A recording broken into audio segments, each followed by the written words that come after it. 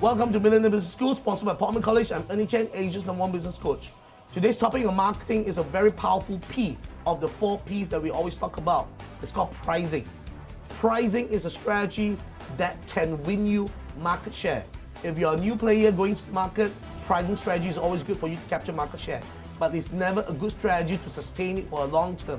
Companies that compete on pricing alone, low cost, will never sustain unless you have already a break-even point for you to make sure you make money even though you play the pricing strategy, which is low cost.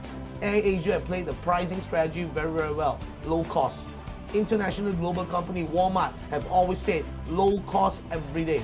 And that's exactly what they do. They're able to benefit the consumers by making sure their suppliers charge them a low price because it's in masses. So the more you're able to price it right, the bigger of a market that you can get. Does that mean that you can't make money, you can't target the audience who wants to charge high? That's also a pricing strategy. People always relate to high pricing as high quality. Doesn't mean it's good quality, but people perceive it because it's high price. So pricing strategy is important for you to know how to price it. How do you price a BMW against a Proton Saga? How do you price MAS Malaysian Airlines in relevance to AirAsia? Knowing your branding, that will tell you your pricing strategy. Till next time, I'm Ernie Chen, Asia's #1 business coach.